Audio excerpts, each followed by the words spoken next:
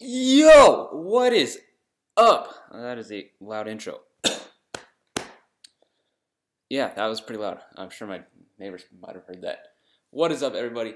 Welcome to the day after the draft. My hair's an absolute wreck. Welcome to the day after the draft. Yesterday, and my volume's all the way up. Holy cow, that might have broken some eardrums. There we go. Whew! That was exciting. I haven't been able to do that. Welcome back. Today is the day after the draft, as I've already said twice. Yesterday was amazing. I was over the moon because I got the first three picks. I got the first three picks right in my mock draft.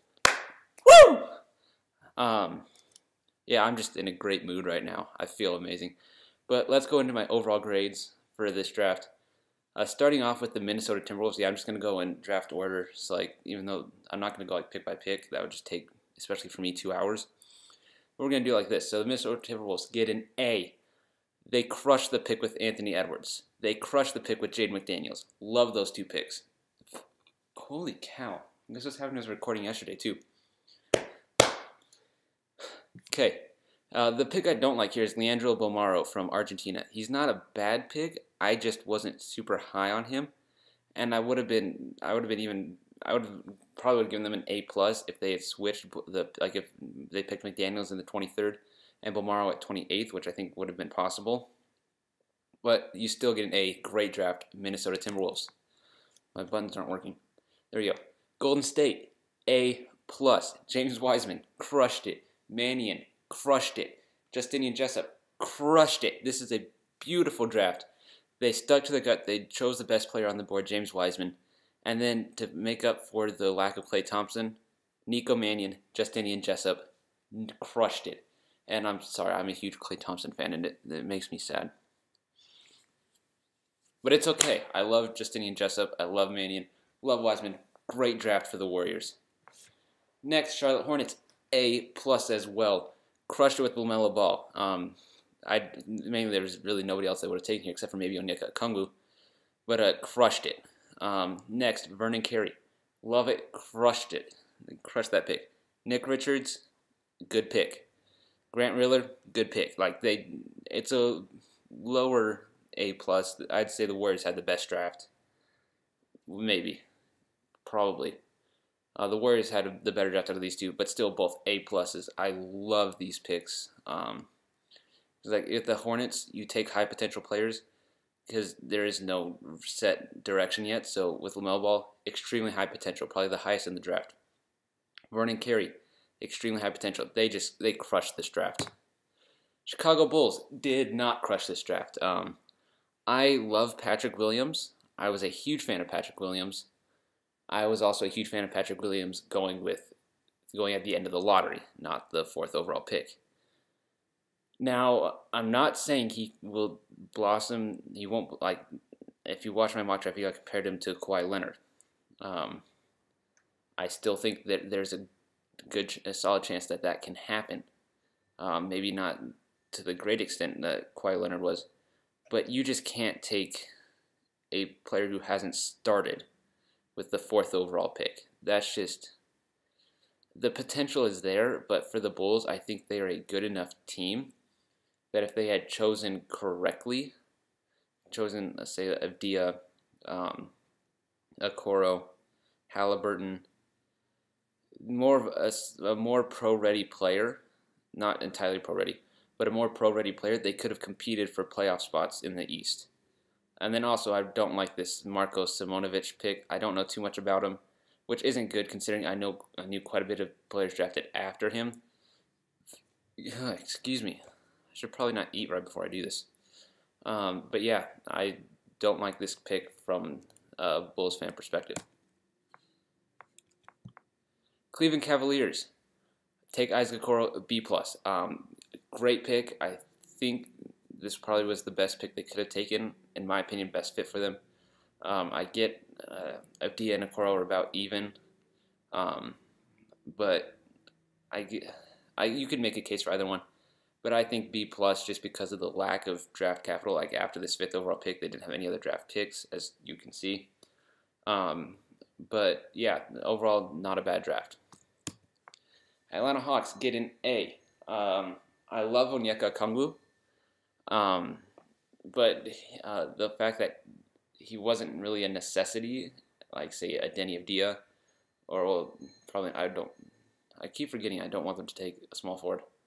Like a Tyrese Halliburton is would have been a much. They took Tyrese Halliburton here A plus.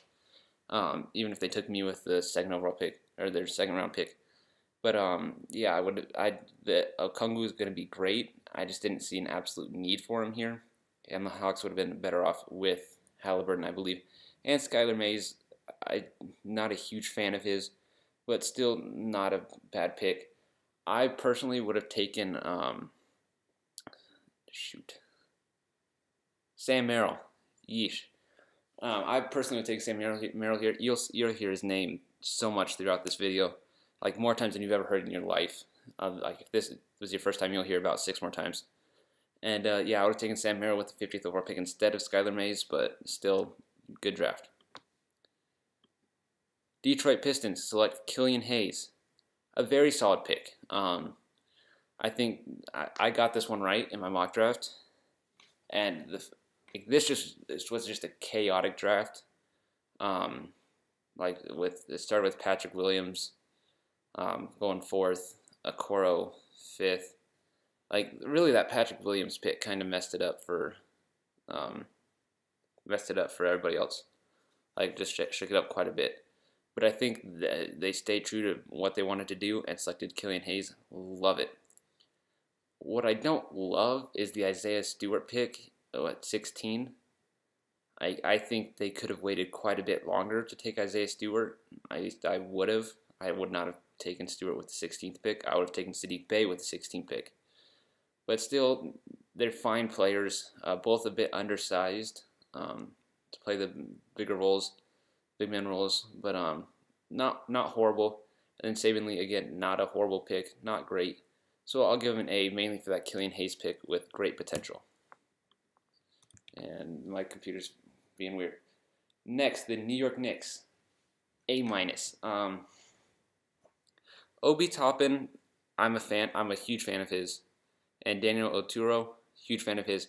Emmanuel Quickley, not as much of a fan, especially with the 25th overall pick. I don't like it. I would have preferred Mannion, Trey Jones. But going back to Obi Toppin, this was not the best pick the Knicks could have made. I would have much preferred Tyrese Halliburton here to pair him up with R.J. Barrett. That would have been absolutely insane. Cole Anthony even, I might have preferred. But still, Obi Toppin will be an amazing player. He is 22, which is one of his major turnoffs. But still, pretty solid draft for the New York Knicks. Probably one of their better ones in a while. Washington Wizards get an A. Really because Avdia fell to 9.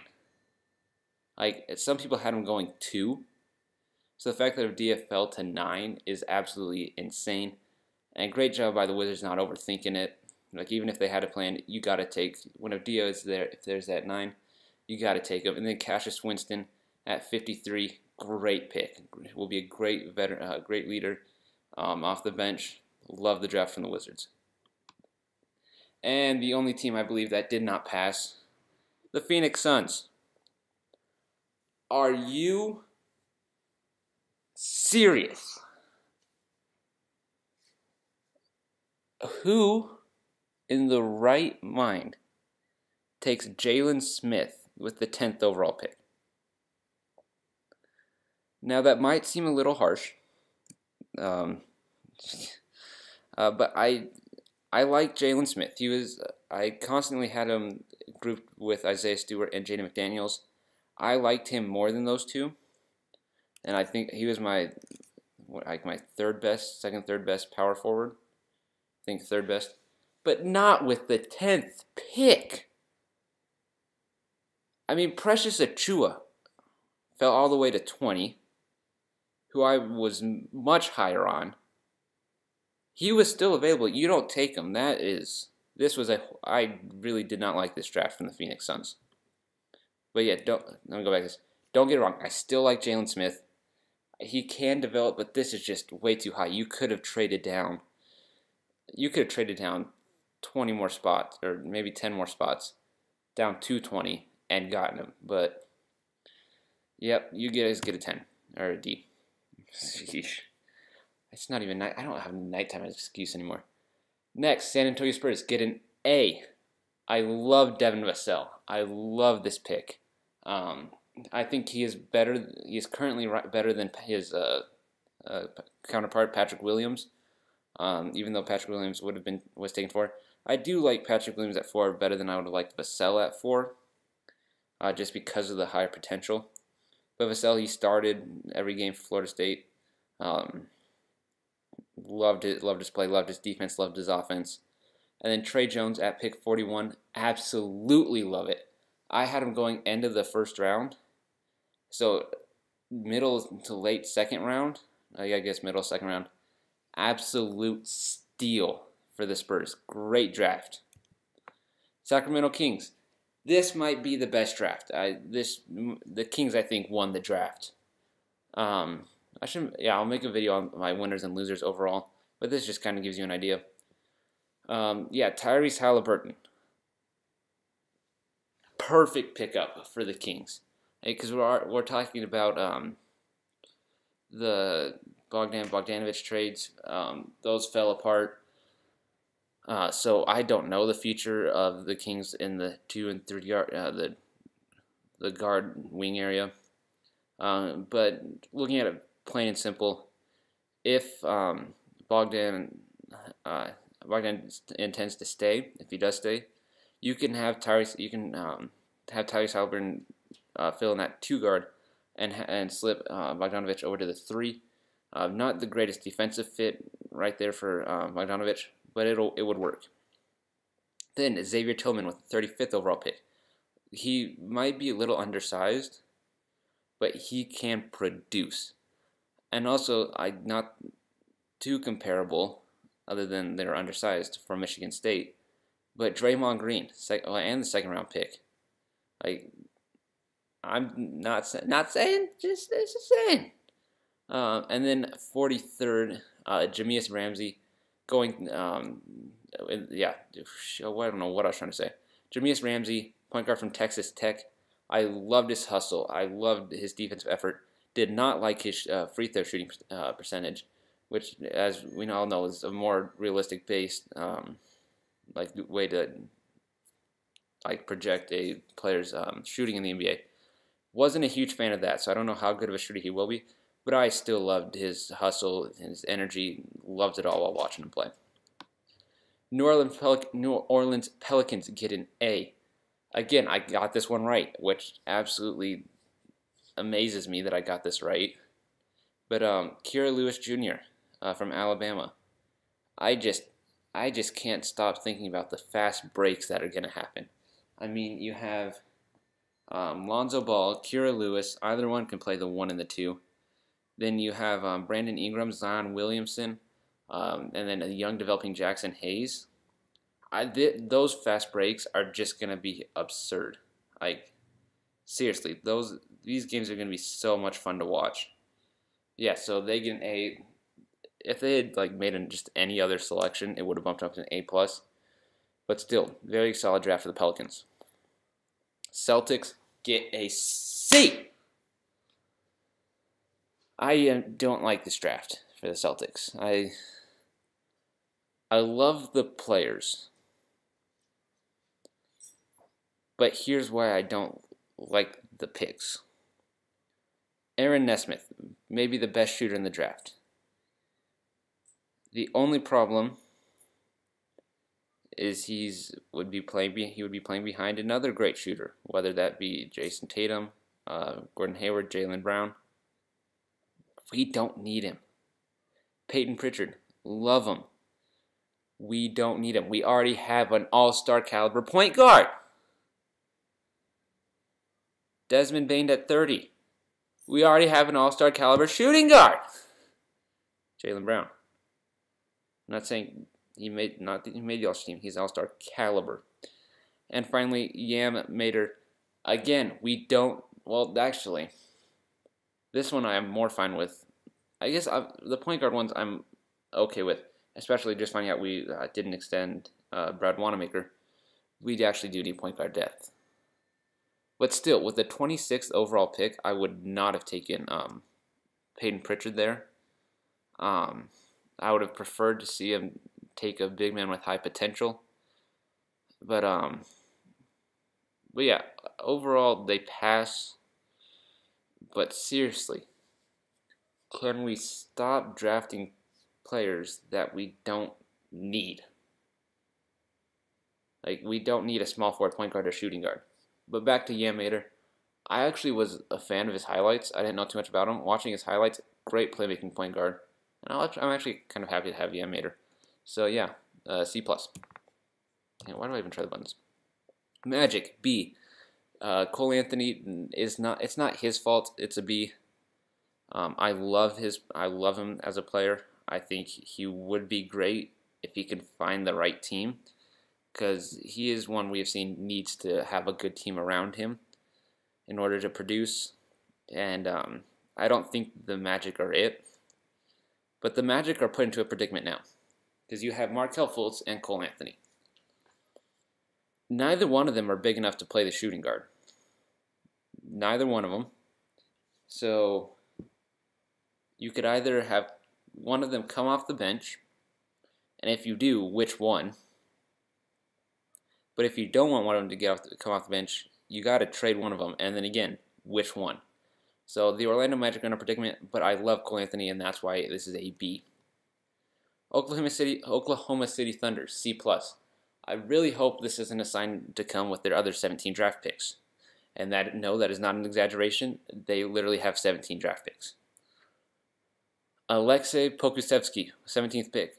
I like him. I like Pokusevski. I think they could have waited a little bit, maybe trade down a little bit and gotten him then.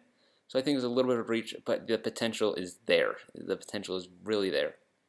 At 34th, Theo Maledon. I thought he would have gone higher.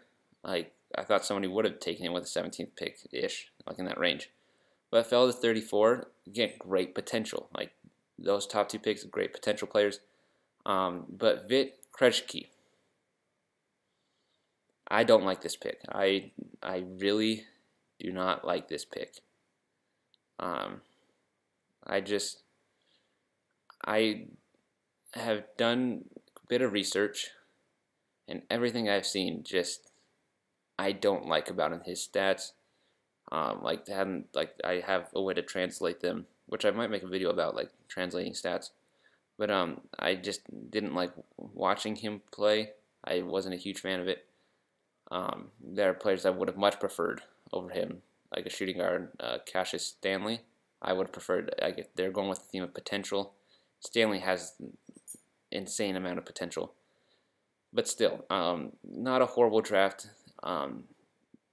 This grade can either change like to an A+ if Pokusevski, Maledon, and Krejci do work out, or it can fall all the way to an F. Well, actually, this is about the worst it could be, of C+, C-, D+ maybe. But yeah, not a horrible draft. I'll give him a passing grade. Mavericks, Josh Green. They got him in the trade with the 76ers for Seth Curry, which is a fine trade for both of them. I just don't like the fit too much with Josh Green. It's not a horrible fit. It works pretty dang well. But I think there was I think Cole Anthony would have been a better fit, so if they had traded up, and I would have liked to see Josh Green and Cole Anthony switch teams. It would be absolutely ideal for me. But still, Josh Green is a very solid player, can do basically everything. Like anything you want him to do except for maybe rim protect. But yeah, he plays defense, he plays offense, he can shoot, he can pass, he can defend. Like, he's just a Swiss Army knife, really. And then he has a pretty good height for a shooting guard. But the person I want to talk about with this is Tyrell Terry. If you watch my my mock draft or my draft board video, either one, I compare Tyrell Terry to Stephen Curry. I am not saying he will be a two-time MVP, a unanimous MVP. I am saying he plays like him. He plays like the MVP Stephen Curry. I mean, if you just look at their offense playing styles. Both are insane shooters. Okay, both can pass. Both can dribble. Like well. And then, while both of them aren't known for their defense, their style of defense, the anticipation in their style of play, is amazing. It's amazing to watch, just the similarities between these two. And I think Tyrell Terry will probably be the steal of the draft, even when it was only like the first pick of the second round. Absolute steal. Miami Heat get an A. I love Precious Achiuwa. As I mentioned earlier, I would have taken him with the 10th overall pick if I were the Heat. So the fact that he fell all the way to 20 past the Thunder, who took another power forward, I think it's a great great pick for the Miami Heat. Not a great fit for the Heat, though, as he and Bam might start clogging up the middle. One of them will have to expand out to the three-point line. I think Bam is closer to that, but both need to work on stretching the floor, especially because that's how the Heat won last year, did so well, was through the floor stretching. So yeah, he will clog the middle up a little bit, but still getting a lottery caliber player with pick 20, great pick. 76ers, an A.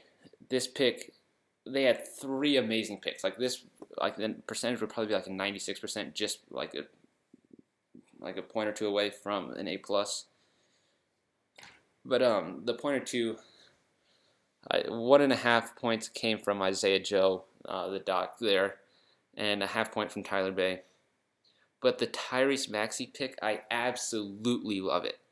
He was a lottery potential player with the 21st overall pick. Love it. Tyler Bey, he's a fine player, final offensive scorer, especially now that they trade Al Horford away. They need to fill in that power forward spot. And they attempted that with Tyler Bey and Paul Reed. I love Paul Reed.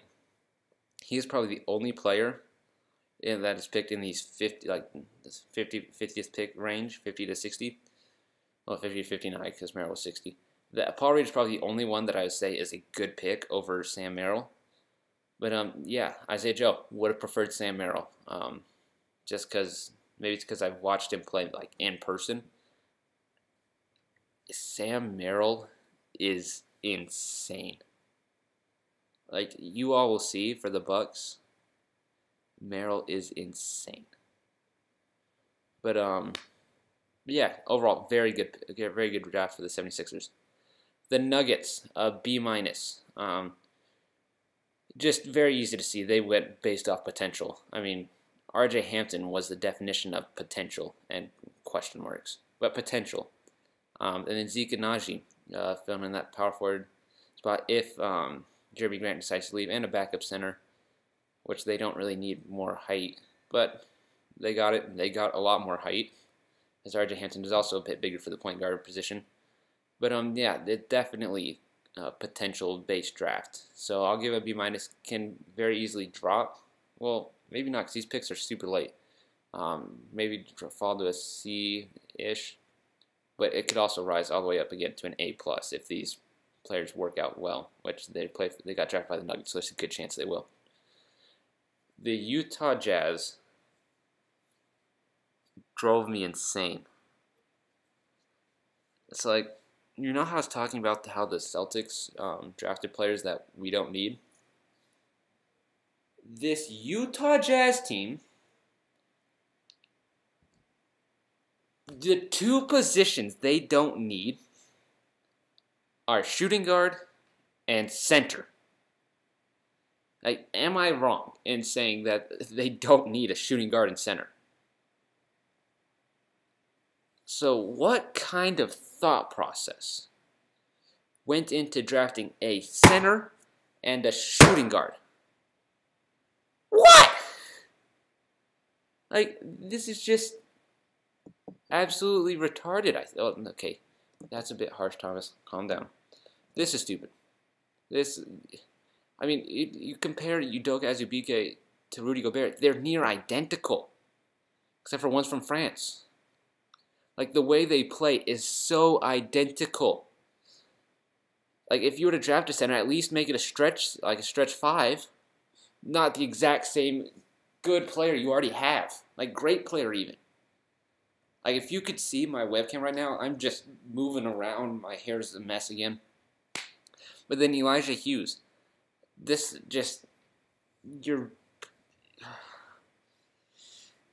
pick could have been spent so much better. I mean, Trey Jones, Nico Mannion are two players that just pop right into my head. What could have been taken here. I mean, they're both still available. Both had first-round grades. What? At least in my opinion. Like, in first-round grades is what I'm talking about. I don't know, Violets wasn't too high on Trey Jones.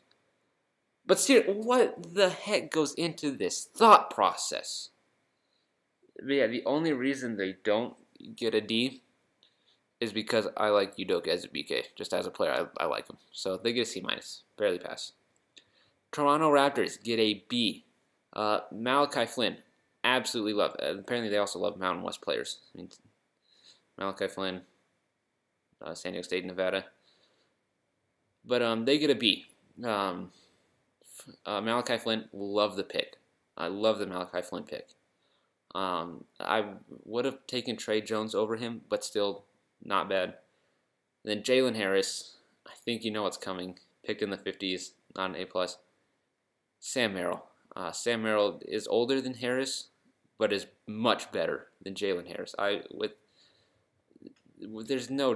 much prefer the offensive firepower you get from Sam Merrill. But the Toronto Raptors typically know what they're doing, so I'll give them a B. Memphis Grizzlies get an A- solely based off value. Robert Woodard Jr., I had him going in the first round. Get him at the pick 40 of the second round.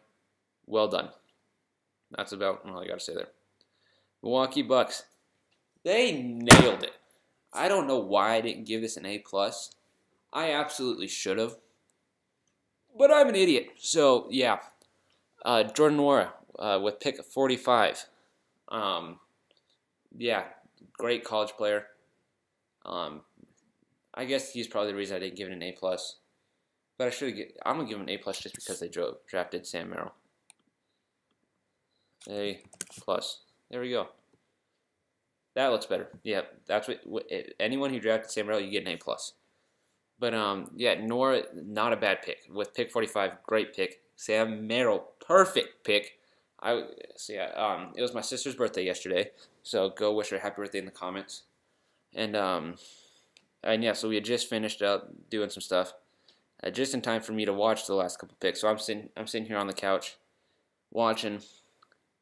Gets to pick 60. I think there's no way they're going to draft Sam Merrill. Some team's going to get lucky and undrafted and signing him. I got so excited when he got picked. It freaked my sister out a little bit. But yeah, beautiful draft from the Bucks. Trailblazers, I honestly don't know too much about CJ Elleby. So I'm not going to pretend like I know too much. But yeah, they get a C+ just for the benefit of the doubt. Houston Rockets, B-, Kevin Martin. I love Kevin Martin. The first time I ever heard of him was in a Jesser video when they played 1v1. I think his dad's a little disappointed he didn't go in the first round. But Kevin Martin on this Rockets team, there's a good chance they'll go into rebuilding. With his potential, he can definitely fight to be one of the starters and stars on this Houston Rockets team. So I'll give him a B-, just because it could also, just never happen. He could just be solely potential, always one step away. But Indiana Pacers, Cassius Stanley, B+, only because something just feels off about Cassius Stanley in a Pacers uniform. But I love Stanley, love the athleticism, love the potential. And with the 54th overall pick, well done. Love it. Brooklyn Nets, hate it. Nothing against Jay Scrubb. He would have been fine if we switched the 55th and 60th pick. I would have much preferred Sam Merrill to the Nets. Because when you take a senior, a player in the draft that's a senior, they're typically seen more as pro-ready. As they're older, they're probably more consistent. And right now, I think the Nets need consistency. I mean, you have two stars that only one of them's played, and even then hasn't played the entire season. and sometimes can have his games where it's not good, and he only passes to players that he likes and trusts, that will trust 100%. Not, well, I'll give him a shot. And then KD, I haven't seen too much recently. Brooklyn Nets out. My guess he'll be the same player as the Warriors Kevin Durant. Not the greatest passer, but I just feel like Sam Merrill would have fit in so well with this team. But nope, they took Jay Scrubb. So sorry. And finally, the Los Angeles Clippers, Reggie Perry with the 57th overall pick. Not bad. Again, like CJ Elleby, don't know too much about him, and I'm not going to grade the Clippers draft based off someone or something I don't know about. But yeah, that is it. I'm going to cut back to me because I'm so important. If I can figure this out. I don't know what the hell I'm doing. There we go. This is working. There's my other screen recordings. Yeah, so I'm going to stop the screen recording. Stop it. Okay, so yeah, I'm back. You see me again. I fixed my hair for you. That is my draft grades video. I will make a winners and losers video draft only because I want to milk this more, and it's so much fun. But yeah, I hope you all have an amazing day, and adios. And I don't know how to stop this.